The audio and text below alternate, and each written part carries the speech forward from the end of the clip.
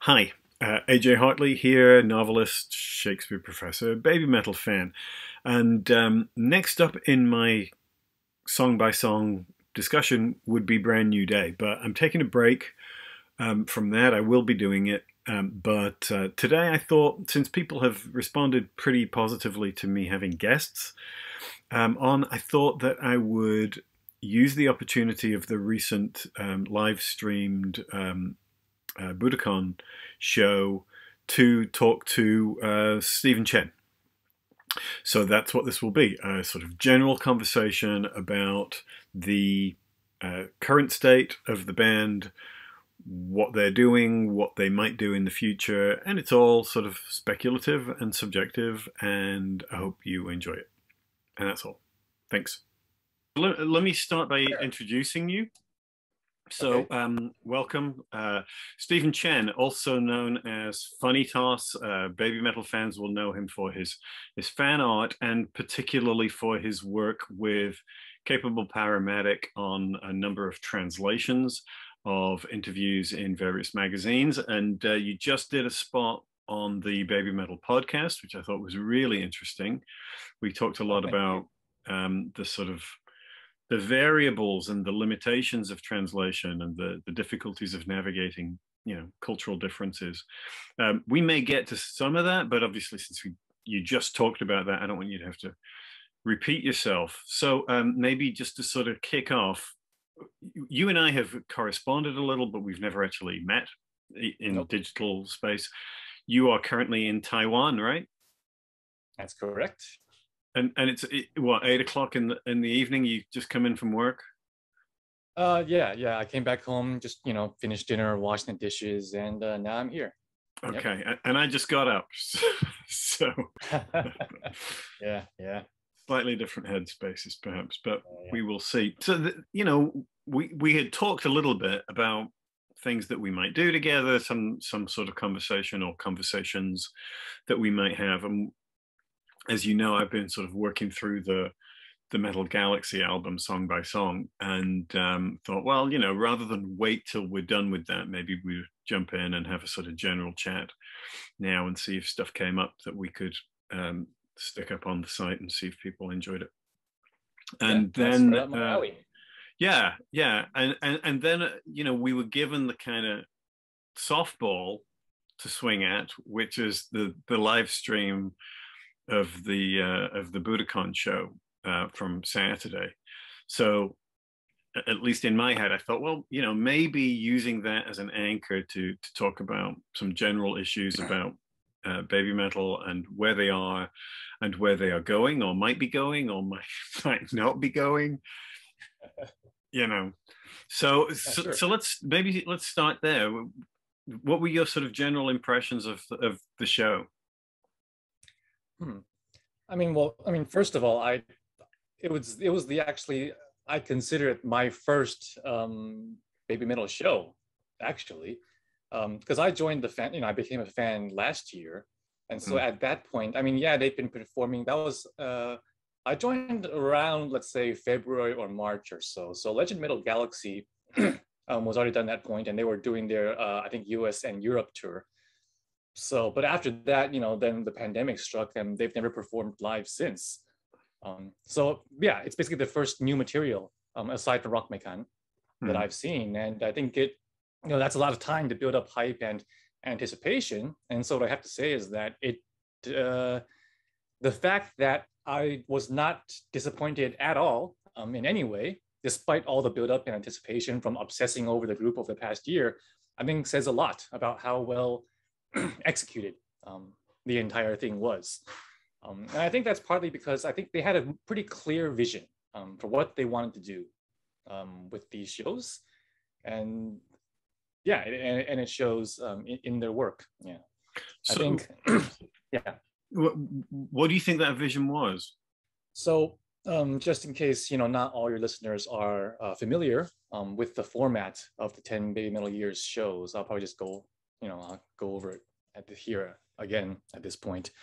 They had 10 shows at the Nippon Budokan, and the format of the shows was basically similar every single time. They performed 13 songs every single show, And 10 of the songs were from the so-called 10 Baby Metal Years album, which is basically a best of album over the past 10 years. And then there would be an opening song, either a version of Baby Metal Death or In the Name of, and then 2 songs that would swap out and rotate. And so for most of the shows, the majority of the songs were consistent and the same. And most of the songs from the best of album were from their earlier albums, actually. I think there was only Distortion and Papaya that were from Metal Galaxy, so 2 out of 10. And the other ones were all from the earlier albums. And so that's why I say my general impression of the shows and what they're going for is it was a look back, a retrospective celebration of the past 10 years, but combined with a few special things. Nothing new per se, nothing from a undisclosed 4th album, no new music, nothing groundbreaking in terms of, let's say, unmasking the Kamis or announcing Momoko as the 3rd member, nothing new in that regard. But basically they brought back some old songs, some crowd favorites that we might have not expected to see anymore, especially solos, like GJ or Onedai Daisaksen. But they brought a grown-up twist to these old songs and their exploration. Or, they performed Doki Doki Morning pretty regularly, over the 10 shows. And well, that's interesting because for that song in particular, I think Sue performed it very childlike. So I wouldn't consider that, a reinterpretation actually, but that's the exception. But basically, yeah, they, based on the set list and how they did things, it just feels like, you've been doing something as a kid and then you grow up and now let's say, I like to draw fan art, as you know. And so sometimes what I like to do is I go back and look at a piece of work that I drew maybe, 5 years ago. And then I want to redraw it and see how it looks different or how I've improved over the 5 years. And so that's the feeling I got, there's no new songs and everything. And some of them are familiar and some of them haven't been seen for a long time. But whatever it was that he did, it was I don't want to say new and improved per se, because people will, think, well, is it better without Yui ever? Is it possible? We don't know. But as much as they could, I would consider it a reinterpretation or a goodbye, possibly, to some of the old songs that they might not ever do again. And so in that regard, I think they did a very good job of just showing us a new twist. Yeah, I think that's a really good way of thinking about it. I even with Doki Doki Morning, I rewatched it yesterday. And you're right. She played it as in this sort of, in some ways, even more childlike way than they used to do it. To me, the whole thing had kind of inverted commas around it. That she was playing a version of her former self. That's a good way to put it. It became almost ironic. That it wasn't an adult version. It was a sort of hyper childlike version played by a mature woman, which made it sort of, as you said, nostalgic, playful, very much a sort of self-conscious retrospective. And I think another reason why I say this is how I interpret the shows is because they also talked about the 10 Middle Years album, I think I don't remember which interview it is at this point. But basically in an interview with Sue and Moa, they talked about the album. And because the album's, yes, it's been remastered, but it's not been re-recorded. So they did not re-record it with their new grown-up voices. It was a remastering of the old album. So Yui's still on it and so on and so forth. So basically, yes, it's been remastered, but it pretty much sounds largely identical to the original ones. Maybe I just have crappy speakers, but I can't really hear the difference very much. But the girls themselves, they mentioned that it was very nostalgic for them to listen to the best of album because they normally don't actually listen to the studio tracks. I'm guessing that's because when they're doing rehearsals or wherever, because they do change things up during live shows, with different timings or whatever. So I'm imagining when they're rehearsing, they're actually listening to other live recordings and syncing the timings and, call and response with those. So something, I think it was Moa or either Sue, one of them said that basically there's something very nostalgic about the best of album and the studio tracks, because it's the only way in which you will ever hear this cutesy voice, this cute version of him anymore. What was Sue trying to do in the way that she's saying Doki Doki Morning? Is she trying to sing it cute, or is she cosplaying as herself as a kid Right. or is it not? You know, is she trying to imitate her old self, or is she not thinking of her own self? She's just trying to put a cute take on it without the old Sue in mind. You know, we don't know, but these are all Yeah. those are the things I was going through in mind on a meta perspective. Yeah, and you know, as ever, you know, my riff on this is that I care and I don't care what they're intending. You know, Sure. I always, in the end, I'm like, well, here's what it means to us. You know, Right. here's how I'm receiving it, and therefore I'm constructing meaning that is not necessarily about their intent, and I'm fine with that, because you It's a know kind of that's curiosity that can only add to it, but that can never right. really take away from it. Yeah. Yeah, I think so. You know, I think whenever, and the interviews are really helpful in this respect as well. They're always about adding levels of meaning Right. and possibility rather than insisting on a single reading. Do you Right. know what I Right. I mean? think. Yeah, yeah. And Koba himself has mentioned this explicitly. He said that, you know, I don't really like to explain things too clearly. We live in an age where everyone wants the answers spoon-fed to them, and I like to keep things mysterious just because. I'm guess okay. So I'm just gonna go on. It's not really a tangent, but you must be familiar with Calvin Hobbes, right? Like, come on, a cultured man as yourself. So I have the entire collection, you know, of Calvin and Hobbes as, you know, as a 90s kid myself. And one of the commentaries that Bill Watterson talks about is the so-called noodle incident. It's referenced many times throughout the strip, and it's always, you know, hyped up to be something absolutely crazy and horrible and the craziest thing ever. And Calvin keeps talking about I was framed and whatever. And Bill Watterson says, I never wanted to explain it. I never will explain it, because whatever things you guys come up with will be crazier than what I have in mind. So I think that's part of the mystery that Koba wants to leave it. Like, he'll explain stuff if he has to, but at the same, he also says, so this is my explanation of so-and-so song and whatever and so forth. But this is just one way to see it. yeah. You know, the so-called death of the author. I'm sure you're very familiar with. Too. Absolutely. Yeah. I talked about this a number of times on my videos, and right. I'll always get comments of people saying, yes, but such and such somebody says it's about this, therefore it's about this. Like, no, that's not how it goes. Yeah. But you know, it's funny. I was thinking about this the other day, and I think partly after hearing you talking about the translation stuff on the BabyMetal podcast, I think that there's an element of the fact that the songs are in Japanese that people want to be able to translate them to get some kind of clear, linear sense of meaning, which you would not expect from a song in English.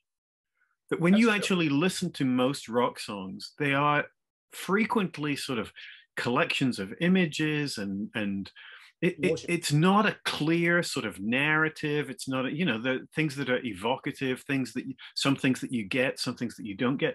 Most of the songs that I listen to, you know, unless it's very sort of narration heavy, you know, story heavy, like, I don't know, country music or something. Sure. I flipped my pickup truck and the dog died or something. Right? You play a country song backwards, his dog comes back to life, his wife comes back. There you go. His car doesn't break down, you know.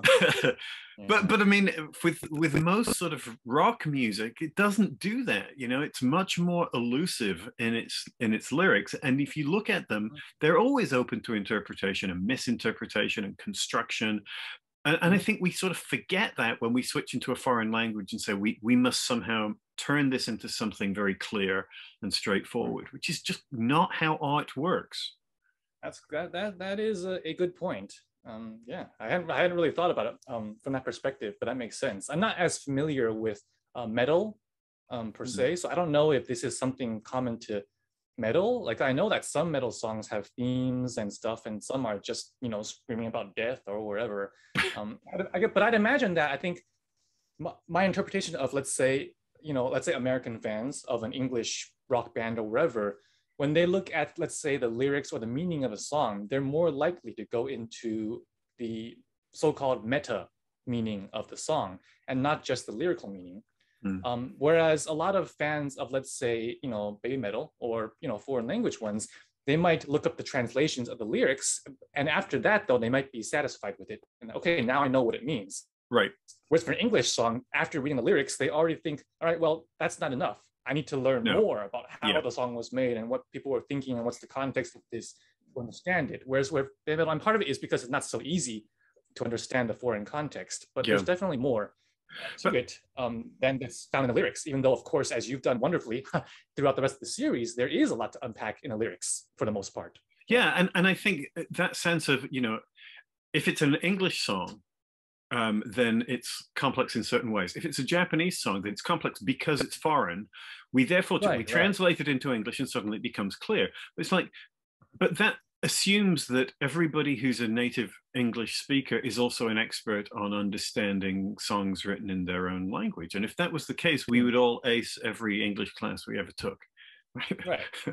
Or musicology class or whatever. Movies, like how many people watched Starship Troopers, the first time back in the 90s and thought, and it totally went over their heads about what it was going for with the satire of Nazism and all that. They thought it was just a dumb movie or whatever, or it was approving of, fascism, so even if something's in English and in your culture or whatever, you can still totally miss it at the same time. So I really struggled with that movie, I'll be honest with you, because I knew what it was trying to do, but the very fact that so many people misunderstood it meant to me that the movie hadn't been successful.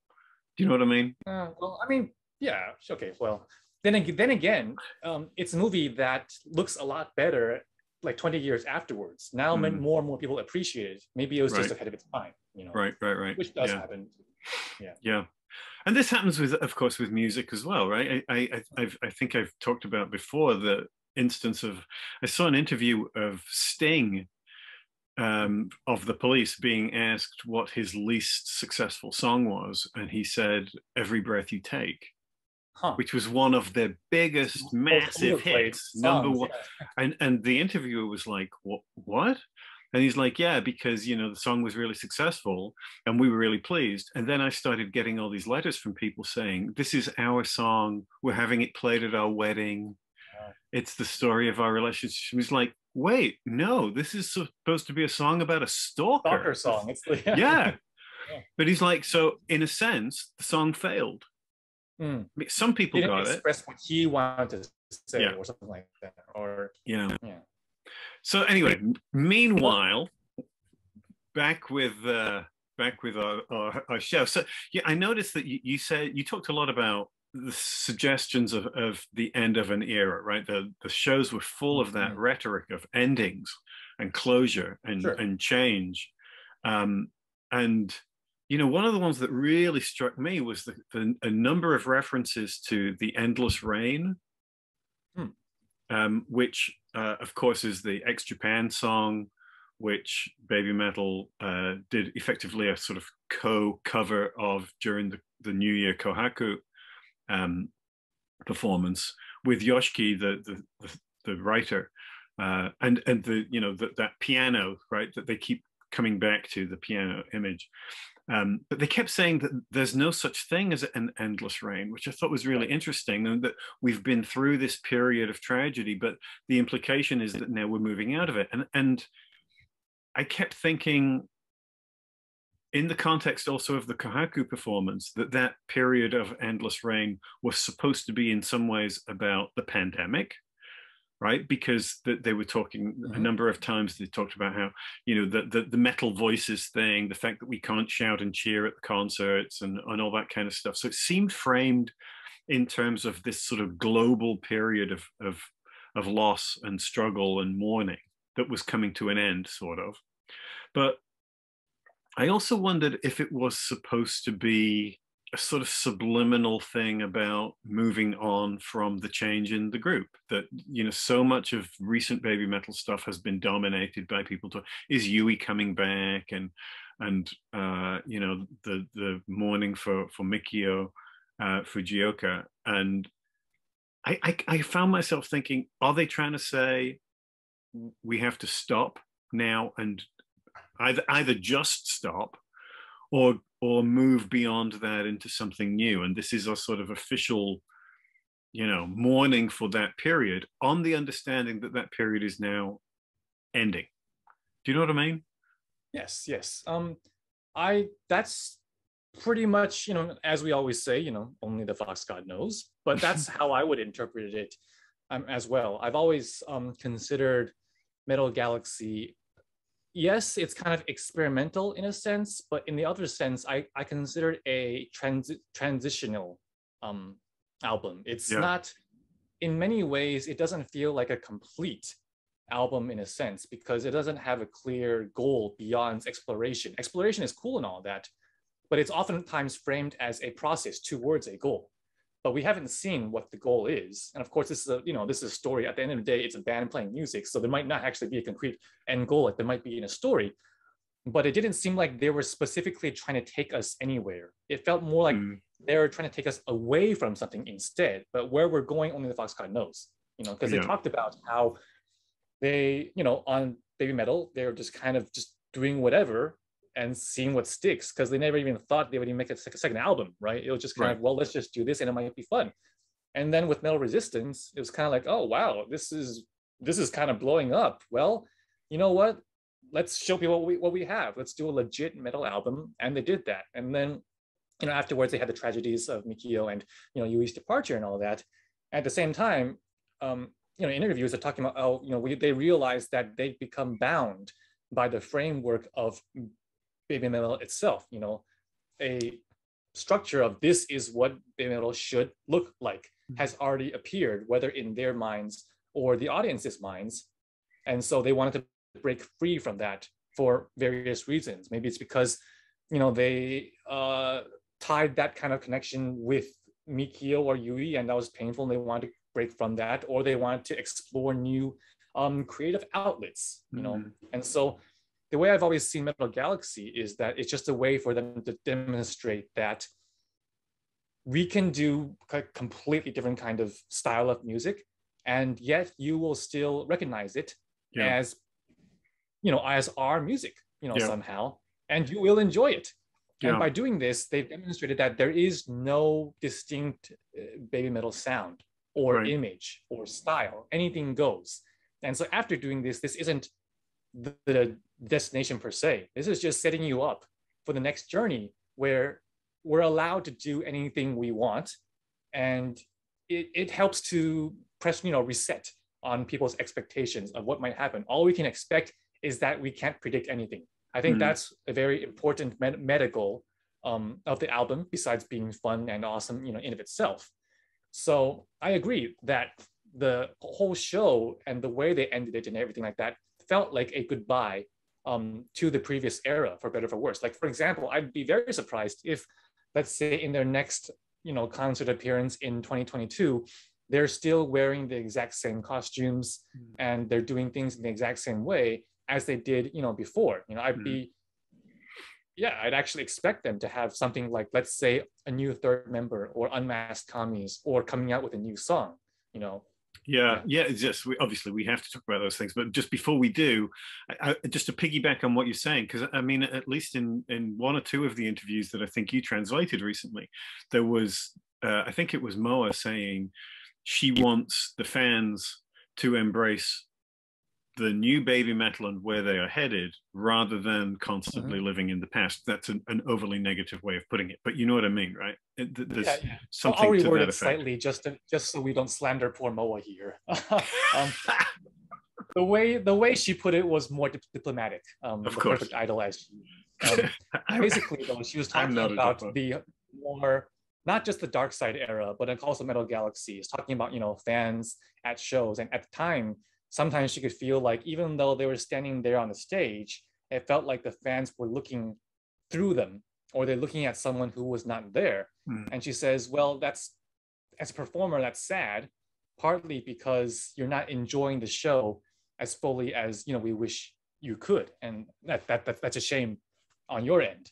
We don't want you to be missing out on a good performance. Sure. And I think that happens. That definitely happens. We're preoccupied with what's not there, and only with hindsight do we realize how good it's. That everyone's going to have that hole in their hearts, but regardless, if you're not enjoying it for what it is, you are missing out more than someone, for example, new fans. And she said that during the 2018 tour, there was a feeling of dis-ease, from old fans who were expecting something different. But they also talked about, because they traveled to many locations, especially more rural places in the US, that had never seen the group before. And she said that for many first-time fans, they had a blast because they didn't expect, three members with pigtails. It was their first time. So four people, with hair down, doing dark stuff. Awesome. And they had a blast. So yeah, I thought that, that in the BabyMetal Death in the concert that we just saw, handled it in a really interesting way, that you got those images of Yui, a number of shots from behind. You see the three girls together, but you're looking at them from behind. They were in black and white, so it had that kind of old newsreel-y kind of pastness. You know what I mean? A sort of visual representation of something from the past. So it's an acknowledgement, but at the same time, as you've been saying, there's a sense of closure, of completeness, and I think I get that feeling more from karate, actually. Go on, how? Well, okay, so first of all, the reason why I don't think, yes, this might have been part of their intention with, they had official, and they call it BabyMetal Shin, so new BabyMetal Death or whatever. Yeah. The reason why I don't think that was a primary intention of that is because the images just went by way too fast. So it'd be very hard to catch, let's say, clear glimpses of Yui and their past, even though, eagle-eyed fans will observe, hey, that's Yui, even though it's 3 milliseconds, but we know them well enough that we know that image is her. But in contrast, let's say at the Rockmekan show or wherever, they did a lot of, on back screens, they had scenes from the past. They also had scenes from the past. And notably for karate, the scene where they're pulling up, the third girl, on the screen, they would have footage of Yui at the time, oftentimes in black and white. So I think that's a much clearer indication of that than BabyMetal Death. Okay, now. Yeah, I mean, it seems to me, that it's doing something similar. And it comes back to that question that you raised a second ago about moving forward, assuming that they are moving forward. And I saw a lot of fan panic after the live stream about all this sort of all this sort of rhetoric of endings and closure, and and people genuinely thinking, is this it? Are we done?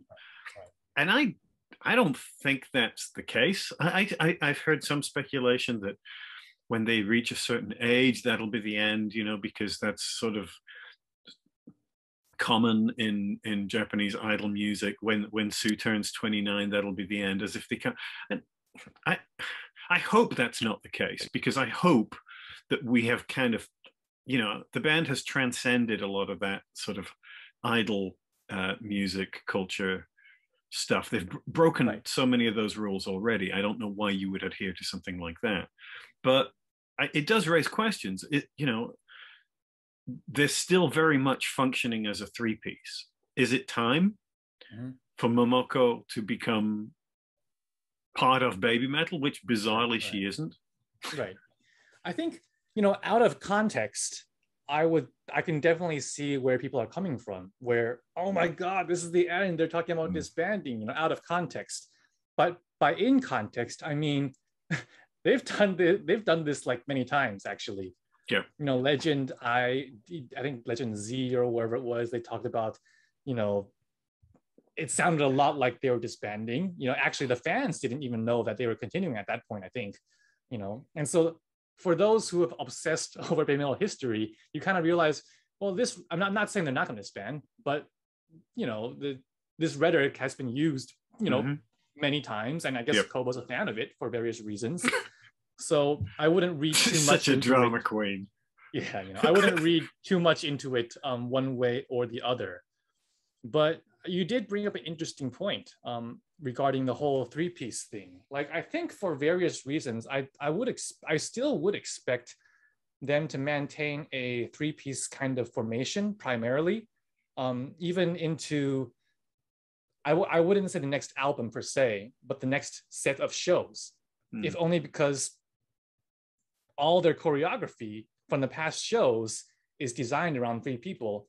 And unless they're going to ditch all their old songs and never perform them again, you kind of, they're going to perform Ekitsune again. They're going to keep on performing, Gimme Chocolate and crowd favorites. And in that regard, the three-person formation tends to work the best, visually speaking. So I think that that's a big consideration that makes it hard for them to break away from it. I don't think there's any reason why they have to go to a 4-person or a 2-person formation. I've spoken out against, I think, a true duo, because a true duo in which both Moa and Sue are seen as completely equals in terms of portion doesn't work very well, partly because, Moa's voice isn't at the same level as Sue's. And Sue, if she had to dance at the same intensity, she would have to tone down her singing in order to dance at an active level. And so basically you're getting the worst of both sides, in a sense. So I don't think that's what they'd want to do. They might do some special stuff like, let's say a song that doesn't require very strong vocals, like let's say a version of Onodari Daisaksen, which is mostly just yelling, right? It's not really like a tones per se that you need to worry about. They could do something like a duo, Sue and Moa kind of back and forth, or GJ, for example, doesn't really need you to sing per se. And they could probably do something like that. But I wouldn't expect it to be the standard format, for the entire next album. Yeah, that would be kind of odd. That Sue and Moa's functions within the group are so different. Right. That I don't think that a duo format works. A lot of us, I'm more familiar with the international fan base, of course, being one myself. And so a lot of us interpret and view the band through our own cultural lenses and our bias. And at least for Western bands in particular, most people, when they watch, let's say, I like to watch some reaction videos on YouTube, and most of the time they're going to see Sue, the one with the microphone, as the lead or the main person, or so on and so forth. And to a certain level, she is, but I don't think it's a perfect analog or analogy to the Western equivalent. Like in the Western equivalent, we always, they talked about this, in Japanese shows, when the crowd chants along with them, they chant the ai note with Moa and Yui. They don't sing along with the lead singer. But in Western bands, they sing along with the main melody with the lead singer.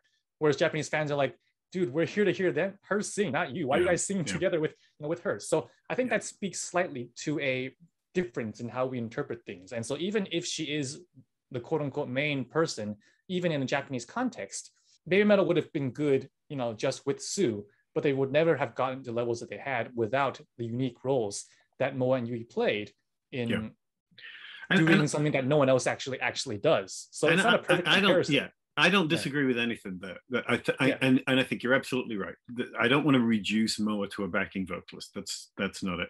All I'm saying is I don't think that if it's just the two of them trying to somehow do something in balance, I don't think that works. I think the triangle formulation is when she's got two people to bounce off. And this is why, for me, I would say, it's time to say Momoko is part of BabyMetal and turn her damn microphone on. Speaking of that, though, like, as I was saying earlier about the Metal Galaxy era and album being in transition, I feel like the reason why I can say that, and that it's just one step towards a bigger journey, is that they were changing, during the band, not just in terms of what material they did. There's a lot more Moa vocals on the album compared to the previous albums. Like, she had less noticeable ai notes. For people who don't know, ai notes are like, sore, sore, or soya, stuff like that, yelling, the so-called scream and dance. She had more scream when Yui was around. But if you listen carefully to the backing vocals of Metal Galaxy, Moa has a lot more harmonies. I mean, she's not played live, that's backtrack, but she has a lot more vocal harmonies with Sue. So in a sense, she actually sings more on the album than she did in her earlier days. And would she sing even more than that, as a duet, A, B, back and forth on the fourth album? It's actually possible. Like, in terms of trajectory, that's the logical thing that we could see. In terms of Momoko, I think I'm not really bound to any one particular girl per se. Like, it could be Momoko or it could be not. Maybe she doesn't want to do it. The problem with, I think, following such a unique band like this, especially for girls who are largely teenagers for their time, in the band, is that there are considerations that generally don't exist for most Western bands, at least, not pop artist bands that are already established at least in their mid to late 20s, because that's when they start blowing up. right? Like there's so many considerations, like, they're still in school, like in high school, and that affected their schedule and how long they could perform and all that. So let's say Momoko, she had a good time. She loves being a sport dancer, but for How various old is reasons, she's, I think, 18. Right. So she may very well say, you know what, I love showbiz, but look, I'm one injury away from being unemployable. So I want to get my college degree first, just in case. And that's, that's a very common, relatively common thing for people to do, And so that's unthinkable in the context of just the band itself, where someone is good at it and enjoys it, and why she's not performing to the extent that she could. And then the answer is, well, in real life, she's busy with school. It's, it brings you back to real life. We forget that, these are kids. I mean, not so much for Moa and Sue anymore. I'm saying there's more considerations overall that may affect their decision-making that tend to be less common in Western bands where everyone's an adult and stuff like that. Yeah. So I wonder also if, this is all wild speculation, of course, right? Sure. If, say the band is going to continue, say that what we've seen, as you suggest, is the end of an era and we're approaching some new age, some new era of BabyMetal. It would be interesting to see Sue and Moa and possibly a third member have more of a hand in creative control. Yes, I would agree. Because they're now at that age, and that would be a really interesting way to develop, to push further away from the idol model, to give them a little bit more agency within shaping what it is that they're interested in doing, with, as you said, different kinds of music or songwriting or something like that. I would personally love to see that. Well, I mean, speaking of, more conventional rock band format, as a huge weeb, to use the academic term, so I watched. There was the newest and final movie of the Rurouni Kenshin, live action series, and one of my favorite Japanese bands, One OK Rock, they play, or 1 o'clock, they play the theme song, I think, for all of these movies. And so I went down a rabbit hole of 1 o'clock songs and all that. And they do a lot of, they were also part of the Muse, same as BabyMetal. But they do a lot of, like, let's say, behind the scenes or videos. Their newest song, actually, they co-wrote with Ed Sheeran. And so they actually did a behind the scenes documentary of the lead singer Taka, going to Ed and them doing this song, and you see it come together in real time and all that. And it's really fascinating. It's great. And it makes you appreciate, the hard work that goes behind creating these songs and, and all of that. And so, of course, while watching that, the first thing that comes to mind is, damn, I wish, BabyMetal would do that, so you can appreciate what they do behind the scenes. But at the same time, something that struck me is that, well, you know what, look, One OK Rock, like, these are guys in their 30s, but BabyMetal haven't been able to talk about, let's say, songwriting or this and that, because they were literally children for most of BabyMetal's history. They were unable to participate on the behind the scenes and the creation of things to the extent that some other bands can, who were already adults when they began. But at the same time, I actually do think that we are going to continue to see, I don't want to say we will see more involvement, we will continue to see it, because I'm already seeing traces or hints of them taking more agency over creation. And I think it's more obvious in Metal Galaxy, not just because, they were literally adults. 20 is the adulthood in Japan, not 18 as it is in the States. When it comes to choreography in particular, in the early days, Koba would basically give Mikiko sensei a idea. Okay, I need you to cross here, or I need you to do a headbang here because it's a very metal thing, and he'd teach them choreography moves or things that he wants to see in the choreo, because they knew nothing about it, and he had to at least have some metal elements in it. Right. That's what Mikiko sensei. I translated a 2013 interview in Hedoban whatever recently, and she talked about that. But as time went on, you saw less and less influence or direction from Koba. Like, Koba talks about, let's say, formulating the guitars for a brand new day and, contacting Polyphia to play on it. But I highly, highly doubt that he had anything to do with the choreography for the song. Yeah. And while I believe Mikiko Sensei is an absolute genius in that regard, I also doubt that she 100% choreographed and designed the entire thing and every single piece of movement or expression or stuff like that, like she would in the early days. In the early days, she would tell them, all right, at this point, I want you to do a surprised face. At this point, I need you to do a serious face, like in Doki Doki Morning. But I'm guessing, I'm very confident in saying that for a lot of the songs on the newest album, I'm guessing the girls had much more input into how to do a song. Or even they had made very, very well have choreographed a lot of the parts themselves, or just go with the flow and see if it looks good, So yeah, they are, I think you're right in that regard. Yeah. My guess is that you're right, and that's partly about them evolving as artists. And when I've worked with choreographers, I worked at Charlotte Ballet a couple of years ago, and I mean, it's not the first time I've worked with choreographers, but it's fascinating to see how much is actually basically improved by dancers when you're doing sort of modern dance in particular, under the sort of watchful gaze of a choreographer who then makes adjustments and redirects and shapes things. But a lot of those dancers are generating stuff out of their own bodies. Exactly. In response to the music and in response to general direction, rather than being reduced to sort of marionettes and move like this and stand over here and raise this hand. That's not how it works. Yeah. You know how I know you're a professor? Because I was thinking the word puppet and you said the word marionette. So, But actually, that's a very good point, and that I want to bring that back to the Budokan show, actually, because I was fascinated by the choreography of the shows, because in a way, yes, this is all the stuff we've seen before, and yet it's so very different at times, because so they've adjusted the choreography as they've gotten older, and as the support dancers have come in, it's always slightly different depending on who's dancing.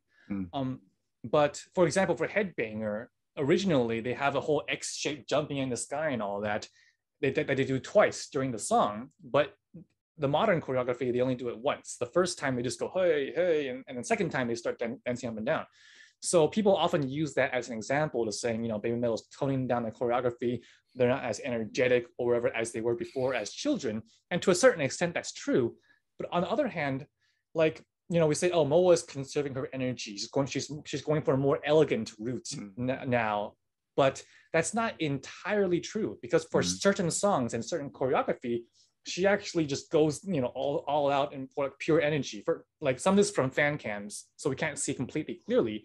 But for like BMC or whatever, like she does a whole up and down like head banging movement that goes even beyond what Momoko does. Or during IDZ, as she's bouncing her foot on the ground, she actually adds a body banging with that. That was actually more energetic than it was as a kid. So I don't actually think it's because, well, now she's in her early 20s, she doesn't literally have the same energy she has as a child. Of course, there's no replacement for childish energy and joy on stage. Like, you're only going to be kids once. You cannot reproduce that energy. But I feel like she's more consciously, instead of going 100% all the way, she's trying to create, in her mind at least, a better performance in which there are ups and downs. When you're fully energetic all the time, it feels less energetic overall. You got to have your moments of, quiet for the moments of action to spring out. And so I feel like it's an intentional choice of hers not to go 100% in terms of intensity and force all the time, because then it feels weaker as opposed to going graceful and then force. There's no contrast. I would totally agree. And I think one of the things that I was noticing in this show is that sometimes the choreographer feels looser. And by that, I don't mean less accurate. I mean that there's less obvious effort going into it. And I think that that's a mark of maturity and professionalism. There's a great Italian Renaissance word called sprezzatura. And sprezzatura is the ability, it's such a great word. It means the ability to pass off as natural what is actually studied. Yeah. You know what I mean? Something nice. this sort of ease, graceful, but that a ton of work has gone into it, but it looks completely spontaneous. And to me, that's where they are now. Moa in particular. I think That so. it's got that sort of, and there are little glimpses where you feel like she's almost improving between steps, Hmm. you know, because she's so comfortable in her own body and she knows what she's doing, that it's just got that easy grace to it, you know. Uh, Again, like I keep this is great because whenever we talk, I'm constantly reminded of more and more things that I read or wherever and so on and so forth. But I'm reminded of the fact that there was an interview, that was conducted, late last year, after these shows were announced, but before they occurred.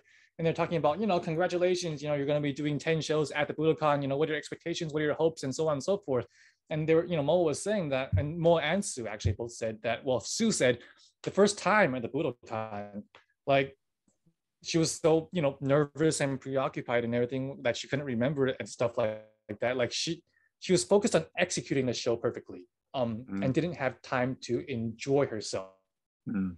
And Moa, of course, didn't have a good time at the Budokan. She said she was traumatized by it because, she heard herself running, face planting in IDZ. And so she said a goal for her at the Budokan was just to enjoy herself, and from what we've seen, that's definitely the case. And so, yeah, there's definitely, I agree with your interpretation that it's looser in a sense because they don't have to worry about making the move correctly. They're going to do it correctly. Now it's just an issue of what kind of style, what kind of twist, I want to add to it spontaneously. Yeah, I'm reminded of, it's when you got to be familiar enough with something in order to start making it your own, in a sense. Like at first, this song wasn't theirs. This song or this dance wasn't theirs. This song was Mikiko's, and they were just executing it. But now, after performing it for 10 years, it's become theirs. This is mine. This is the interpretation of it. So that's something that we see as they become, older, and as they re-perform older songs, they've made it their own, in a sense. They're very comfortable wearing this thing. It's not a imposter syndrome per se. Yeah, and I think that this sort of feeds into this idea of their own evolution as artists and transitioning away from the sort of the younger kind of feel of what BabyMetal were. And one of the songs that nobody seems to talk about, and I'm kind of baffled by it, is their function on Kingslayer, the Bring Me the Horizon song, which to me was a kind of earth-shattering shift in the kind of music that BabyMetal were making. And I realized that it's not their song, that they're merely sort of a featured artist on somebody else's song. But that's a totally different kind of song from anything BabyMetal have ever done. Lyrically, this is a seriously adult sound. And it made me sit up and think. So it's like completely different. And we don't have a lot of new material beyond Metal Galaxy. But if Kingslayer is an indication of where they're going, night and day, total shift. I think I can't remember. I was talking about this with someone earlier before, like with the whole, end of an era and the new beginning, what kind of things might we expect to see in terms of speculation? I would feel like, okay, so one of the reasons why I feel Kingslayer felt so different and yet familiar, like in a sense, people have joked that this is BabyMetal featuring, Bring Me the Horizon, because they could say, aside from the lyrics and all that, like, aside from the swears and all that, it could very well be a BabyMetal song, in terms of they gave Sue a lot to sing and all that. But in terms of styles, I think that reflects the fact that people aren't surprised or they're accepting of whatever style BabyMetal does. Like they would accept this as a BabyMetal song. It doesn't, have to have double bass drums and all that. It can have screams, it can have whatever, and it's gonna work. And so if you listen to Sue's voice on that song, her voice was pitched high. It was actually higher than her normal voice, and it was auto-tuned to have that effect, that electronic effect. Compressed. And that's something that they wouldn't have done, I think, in the early days, because they had to worry about establishing their street cred. People talk about, well, they're not going to do anime songs because they don't want to be typecast as a Japanese band that does anime songs, and so they avoid doing those things. But like, if Kingslayer is an indication, they're not afraid of doing these things that they might have been before. Like, I would not be surprised if, let's say, next year they do an anime theme song because they want to, because it's fun. They don't have to worry about, well, I can't do this even though I want to, because it's going to make me look weird. I've already established who I am at this point. I don't have to worry about what others think of me. I can do whatever I want now. And so I can do that. I can do an anime song without being rejected by the metal community saying you're not real metal anymore. So it gives them more creative freedom to do weird stuff, like an electronic sounding voice and high pitched voice on Kingslayer, and people listen to it. It sounds different, but no, that's the big metal we know and love somehow. It's very liberating.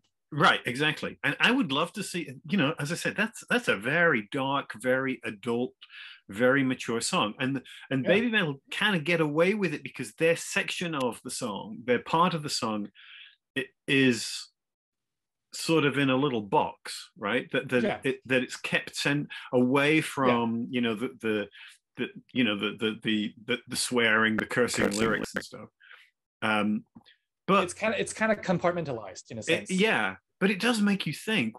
It would be kind of interesting to see BabyMetal explore, things that have sort of a darker, more complex kind of emotional range, and more sort of, I think they have defined themselves by their positivity, and I think that's part of their appeal. But maybe as adults, they don't have to always do that. Maybe we can sort of explore other things as well. And that would be, to me, that would be very interesting and exciting. I mean, we've seen hints of that, I think Starlight and Rondo as two examples. Sure, Rondo absolutely, a dark song, I feel like Rondo was more experimental at the time, just to see let's see if I can actually do this. Let's see if we can actually do a song that's not in 4/4 and has dark themed. Yeah. But if they were to do a remixed or reborn adult version of Rondo, not that song, but a dark song or something like that with minor keys and all that, I think that would be amazing. They could definitely do something like that. I mean, you're right. They've definitely flirted with those sort of darker elements before, but they tend to be fairly abstract lyrically. Yes. Whereas, a lot of sort of contemporary sort of alternative rock and stuff like that, whether they're writing sort of relationship songs or political songs or whatever, that there's a sort of specificity that tends to anchor them in a kind of down and dirty reality, and that I don't think we've seen from BabyMetal. Right. A lot of rock bands, especially American, they'll talk about politicians and war and presidents and more concrete stuff like that, complete, nouns like that. Yeah. And I don't recall anything from a BabyMetal song, even from Metal Galaxy, that references anything concrete. No. It's more about feelings or, I mean, I guess Elevator Girl is technically about an elevator girl, but the whole up and down thing is still kind of abstract. It's Absolutely. not like Linkin Park, singing about, kids going off to Iraq and not coming home. I'm saying? It's nothing as concrete as that. Yeah. And, I don't know. I don't know if they'll ever do anything like that as contemporary or so clearly referential as something like that. I think that's the part that would depend more on Koba. I don't think they'll be involved with lyrics or songwriting anytime soon. But I think in terms of what vocal twist I have, or basically in terms of how do I want to execute this, they have a lot more freedom. But when it comes to stuff like songwriting or composition, I feel like it's very hard for any young person to do that well. It can definitely be done, but I don't think it's a very tall order to ask them to do it to the high standards that they've established so far. Absolutely, yeah, I agree. I'd be surprised. Yeah. I think, it's inevitable within the fandom that all our attention is on, first and foremost, Sue and Moa and Yui, and then secondary onto the Kami band and so on. But we don't give anywhere near enough credit to the people, to Koba and the other people behind the scenes who build this stuff. And who have driven this engine from the outset.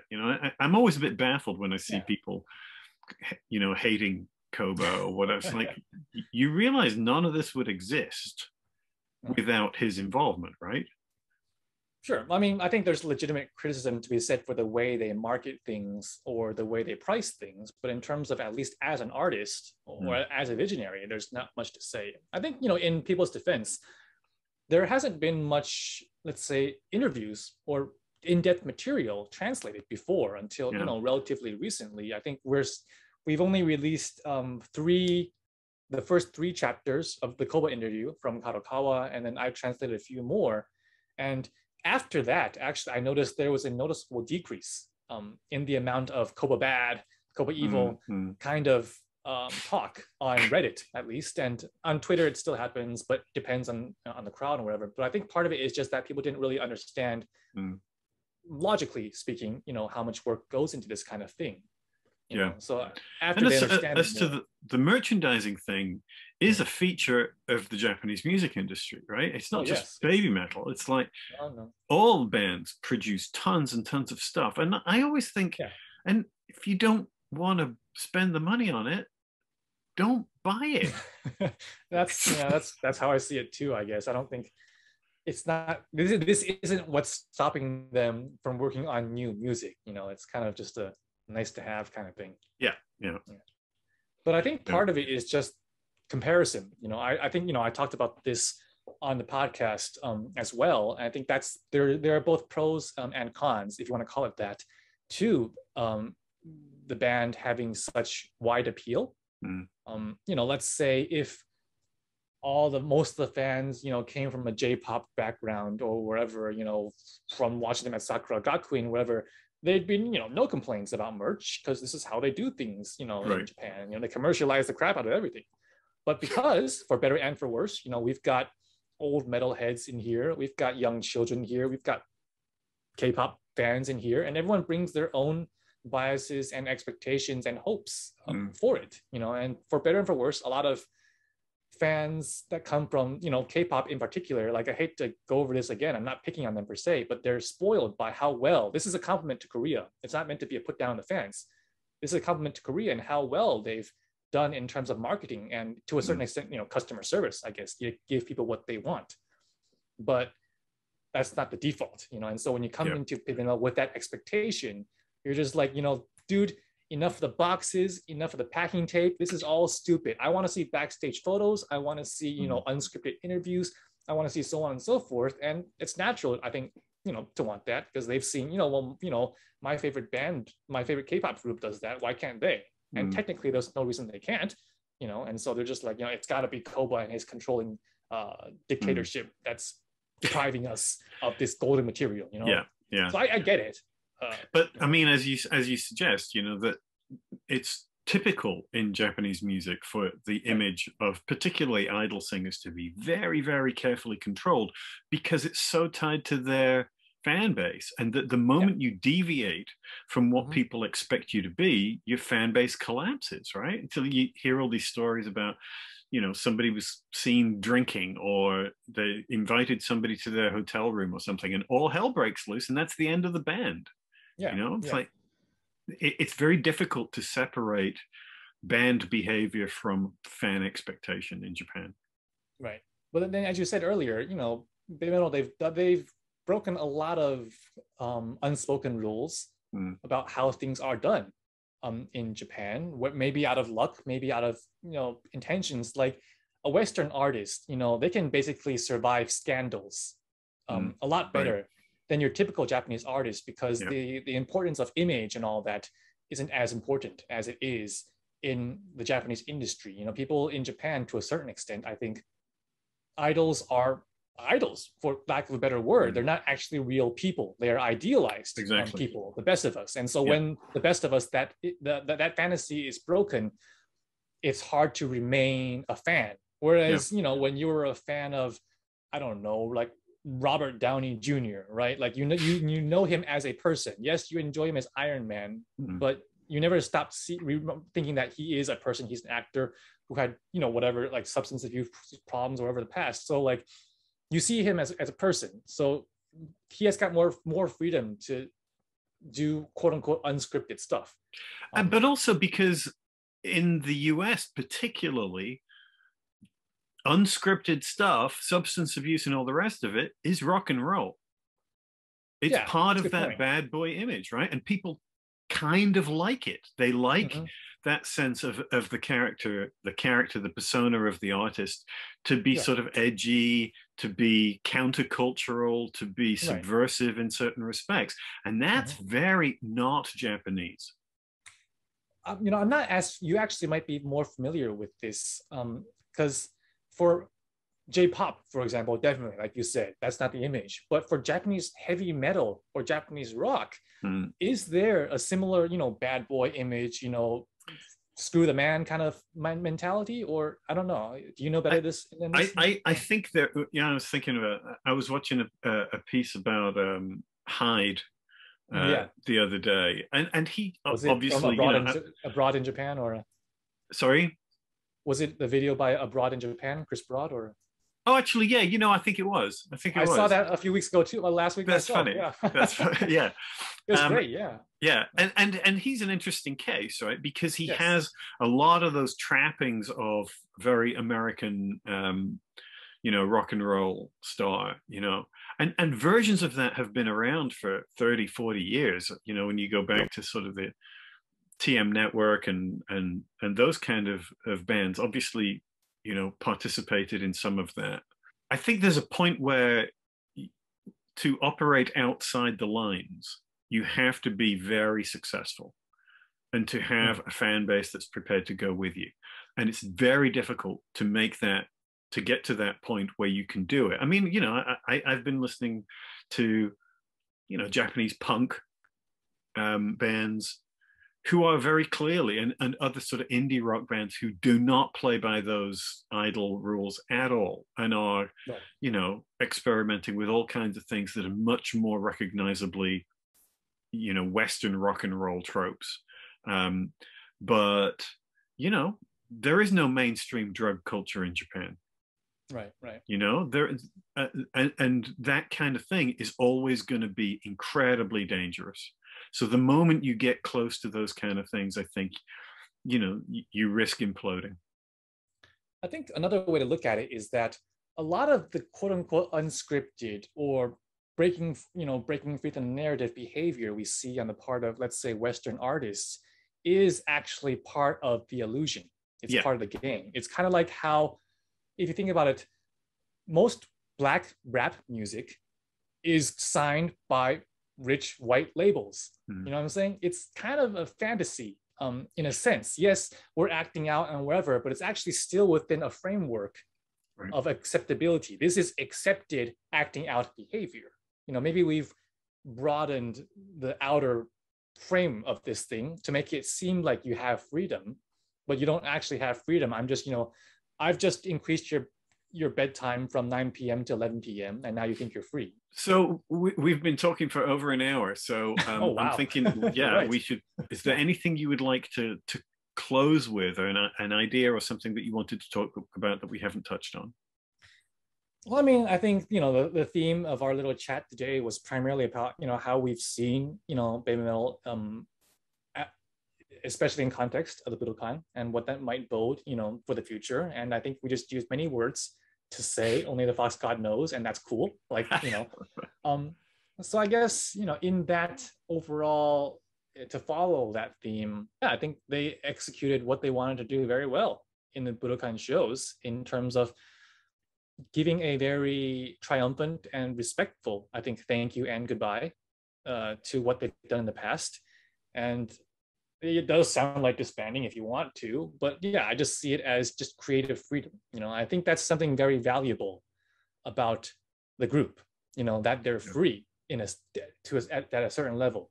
That's very rare, I think, in entertainment, especially when there's so much money involved. People talking about Hollywood films being soulless because they have to make a profit and because they have to cater to the market, especially the lowest common denominator, and so many films especially have to cater, let's say, to the Chinese market. And so you can't have inside cultural jokes. You got to have spectacle that goes beyond words and barriers and all that. And so you lose a lot of creative, there's a lot of soulless stuff, out there. And same for music, a lot of artists, they might kill to be in BabyMetal's position, where I'm not beholden, to a record label for this is the kind of music you got to do again because this is what sells. You're obligated to, sell so and so number of albums next year, and in order to do that, you're gonna have to give them more of the same. Like there's a few rare bands that will change up their sound drastically. Like Linkin Park is a good example. They did, the Hunting Party and whatever that was pretty poorly received. I mean, in terms of sales and all that, because it was so different from what their fans wanted. Their earlier fans wanted, but they did it, and that's pretty rare to see, because most bands, they got to survive, and you got to give the market what they want. And to a certain extent, I think being part of a larger group may or may not help in terms of BabyMetal, being part of not being a garage band, being part of, a Muse, a larger conglomerate. Maybe they've accumulated enough goodwill or enough profit or whatever that they're given the freedom to try and do something. And that's a pretty rare opportunity, And so I'm very excited, to see what they come up with I next. think you're right that part of what defines them, I've said this many times, is that sort of essential hybridity of a combination of disparate things that shouldn't go together, but somehow manage to go together and work. And along with that hybridity is that sense that there's a constant sense of change and evolution. And the albums all have their own sort of distinct characteristics. And there's a lot that they share from one album to the next. But they're built into their DNA is change. Yeah. So hopefully that gives us some new directions to go. Right. And of course, whenever change happens, like, it's not going to be for everyone. They've lost plenty of fans, over the years. They've hopefully gained more than they've lost and all that. But it's a natural thing. It happens, to everyone. No one stays the same throughout their entire life. You're not going to stay friends with your childhood friends forever. You're going to make new ones. You're going to fall out of touch with other ones. It's just how it goes. Yeah. Indeed. And on that note, maybe we should stop. Yeah, okay. I think that's a pretty that was a pretty smooth way to sound smart and to end. All right. Well, Steven, thank you so much. Maybe you can send me some links to where people can look at your fan art or something like that. Oh, and I can sure. Include them in the video or in the description right underneath it. Yeah, no problem. This is definitely a lot of fun. Like, it's always fun to see like how many new associations or thoughts and whatnot will appear in your mind as you discuss something in real time with someone else. You help to bring up help me to formulate a lot of more abstract thoughts I had into more concrete, ideas. And that's why I had a lot of fun. I definitely look forward to doing something again, sometime when we have an opportunity, new material or new impetus to talk about something. Yeah. Awesome. Great, man. Thank you. And hopefully we'll talk again soon.